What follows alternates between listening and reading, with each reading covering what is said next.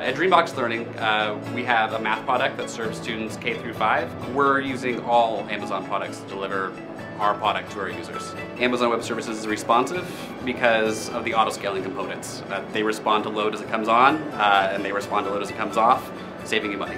I would recommend using CloudFormation. With a CloudFormation template, you can spin up any Amazon Web Service and do it in a repeatable way. Amazon Web Services is fun to work with. It's a lot more fun than racking servers.